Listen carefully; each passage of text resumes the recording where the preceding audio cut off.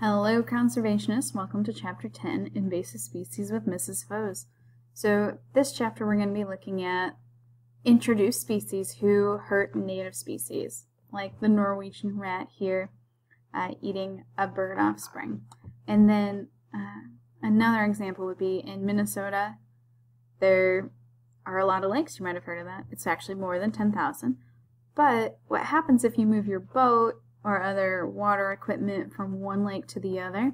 You can be taking invasive plant species and animals into new lakes. So they're very careful about making sure that everyone rinses off their boat really well and cleans it. In fact, in the summer, if you go to a lake, oftentimes there will be people there checking to make sure that you haven't introduced anything new.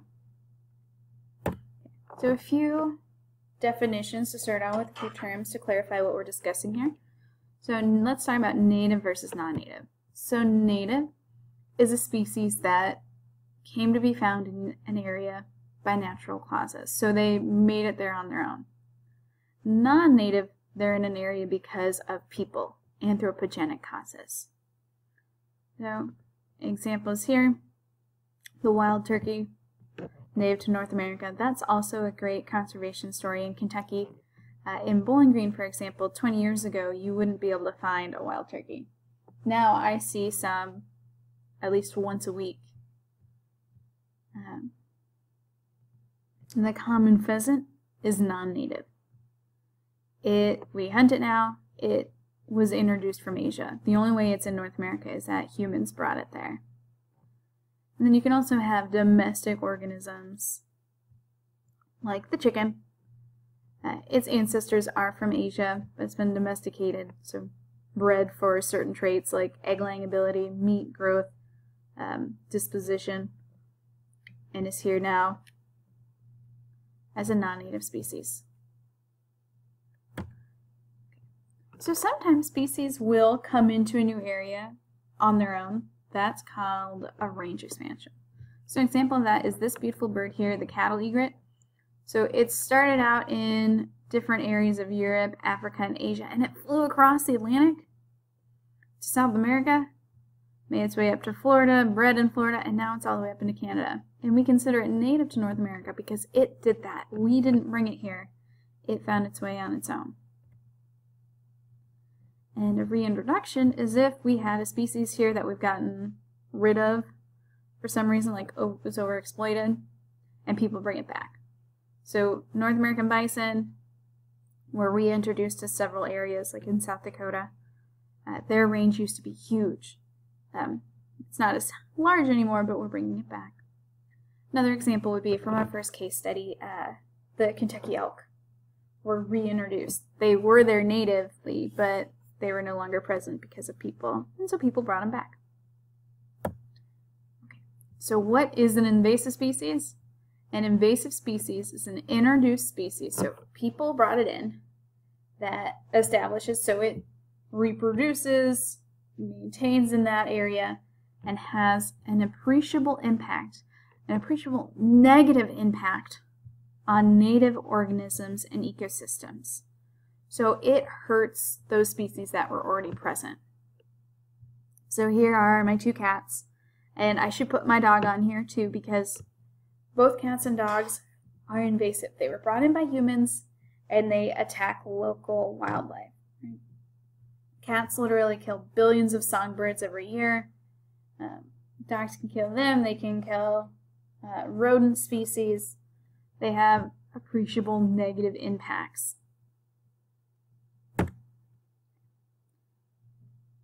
So what isn't necessarily discussed in depth in the book, but I think is really important for us to discuss is interspecific interactions. So that's basically how different species interact together so that we can look at the different ways invasive species can interact with native species. Okay. So in this picture we see a few types of interactions. We see predation, where one's eating another, and then we see competition between those predators that would like to eat. Okay. So oftentimes we'll classify interspecific interactions based on how they affect each other. Do both lose? Do both win? Does one win and the other lose? One word that we use wrong in normal day life is symbiosis. So symbiosis does not mean that both benefit. It just means that they're interacting. So if you live in symbiosis with somebody, you interact. It doesn't mean you have a good interaction. It could be a bad interaction. It could be good. So a negative that we're going to look at is competition. So if species eat the same food, if they use the same resources to reproduce, if they use the same type of grass to build their nest, they are competing for the different abiotic and biotic resources. So the things that they use is called their niche. So if their niches overlap, they're competing. The more they overlap, the more they compete. So what you oftentimes see to avoid competition is specificity. So here we have 3 different types of warblers that all use the same tree, but they use different parts of the tree to reduce their competition.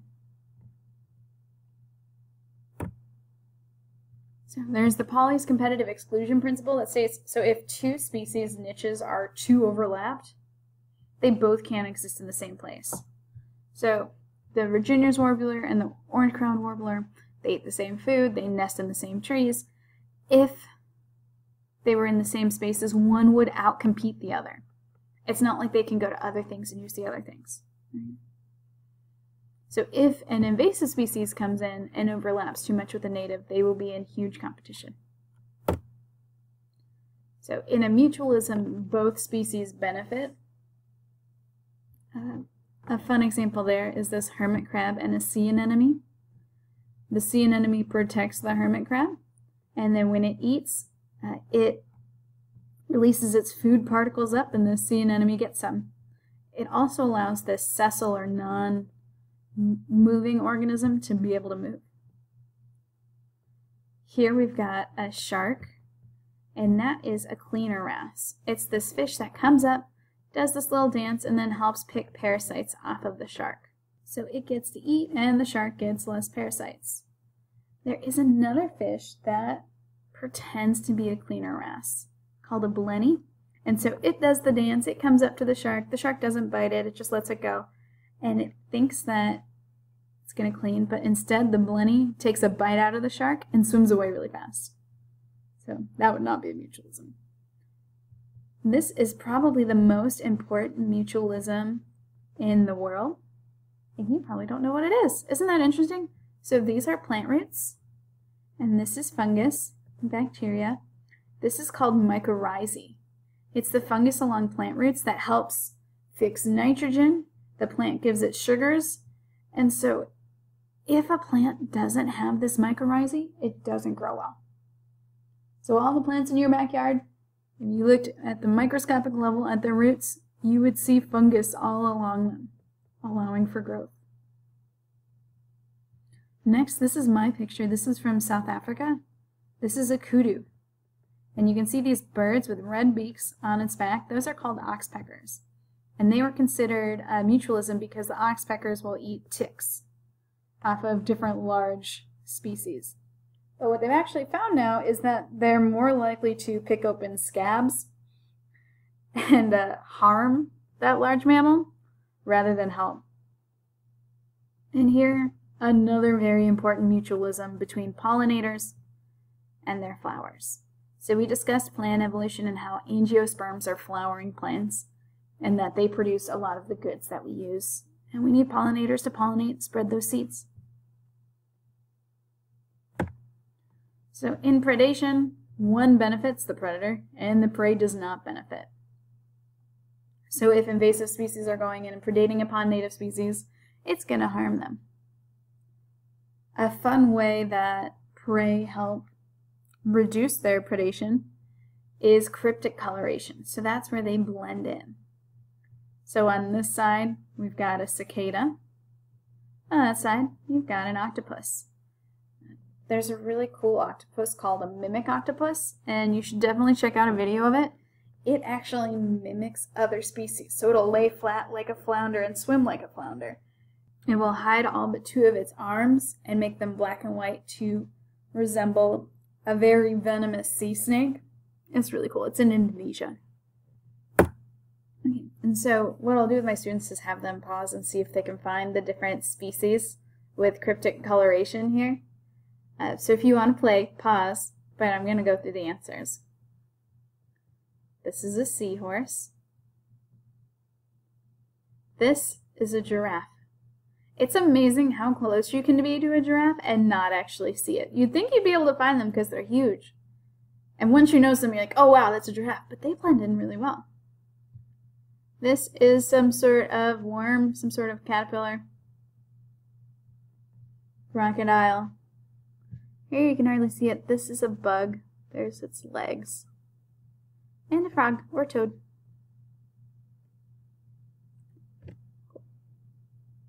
On the other hand, instead of blending in, you can have warning coloration if you are producing chemicals that can be toxic. So this is a very small blue-ringed octopus, and it's poisonous. If it bites you and you die, it's venomous. If you bite it and you die, it's poisonous. Got lizard, grasshopper, frog. Another defense, which is really fun, is that of mimicry, where 2 species look very similar, and one will be dangerous and the other one may or may not be dangerous. Depends on what type of mimicry.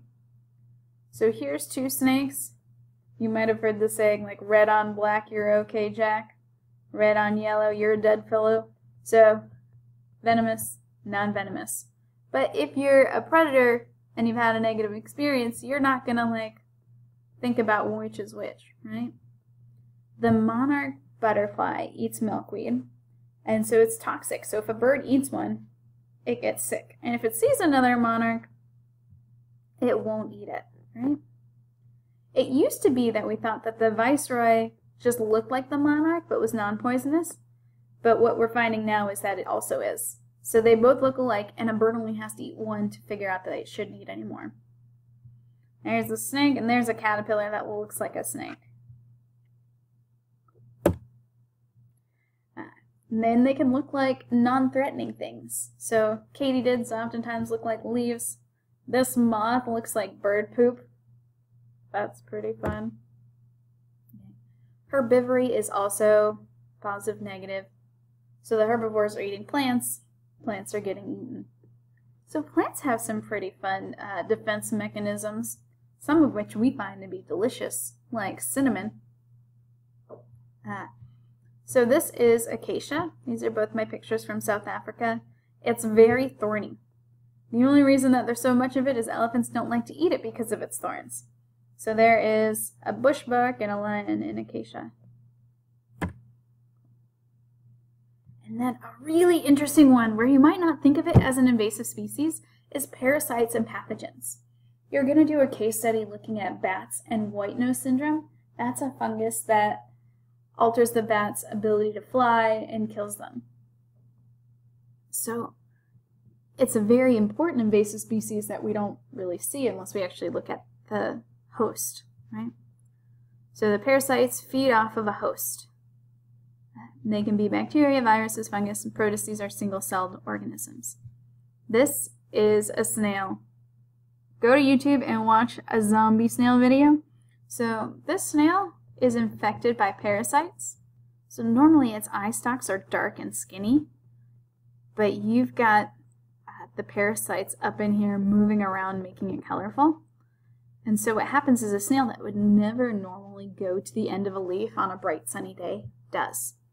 And so what happens next is the next host for this species is a bird. And so birds come up and eat it, and they get infected. And then they poop, and the snail gets infected, and so forth in a cycle. Another fun one is a fungus that affects ants.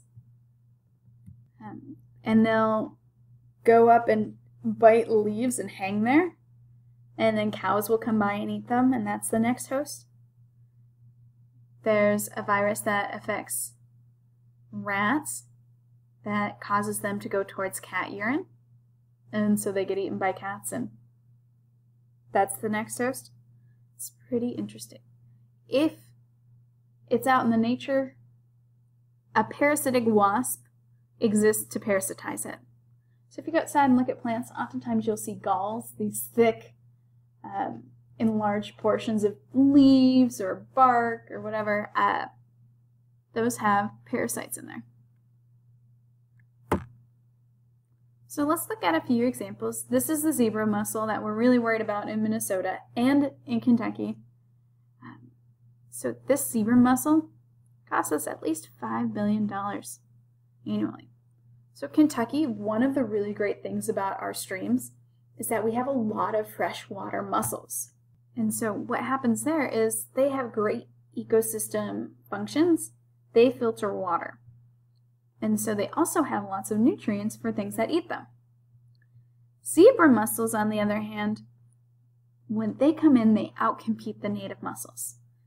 They don't filter as well, and they don't have very many nutrients. So they're a definite negative on the other mussels and anything eating them. And you can see that over time, species will go down if you have invasives. Another invasive species would be a predator, so brown tree snake in Guam. So there were a lot of birds on Guam that are now extinct or just extinct on Guam, extirpated. One of the issues that island species have is generally they haven't evolved with predators for a long time. So many of them are not very scared of predators. They don't have to worry about anything. The kakapo in New Zealand is a good example of this. This is a forest-dwelling bird that goes on the ground, and it is eaten by dogs and cats all the time because it's just so nice and it's not scared. And so there can be greater impacts than just the first level. So like cats, the direct effect is that they eat songbirds, right? But another effect that's indirect is that if there's less songbirds, there's more mosquitoes. Same idea with white nose syndrome and bats. Less bats means more mosquitoes. So how do species get introduced? Intentionally. We put them in our streams like different types of bass that outcompete the native because they grow faster. Pheasants we want to hunt. We think they're pretty. That's how a lot of our plant species are introduced. We plant them and then they expand. Honeysuckle, for example, smells really nice, but it outcompetes native species. And then agriculture, we bring in different species because we want to eat them. Unintentional, they are stowaways. That's how rats got places. Escaped pets, or you can like release your pets on purpose into nature. So now let's look at more examples. This is kudzu. You can find it in Kentucky. It goes around different plants and suffocates them. It takes away their light. Humans released it here on purpose because we thought it would help with soil erosion.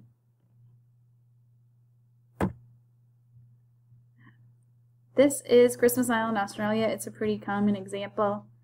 Crabs help shape the environment. They're the keystone species here.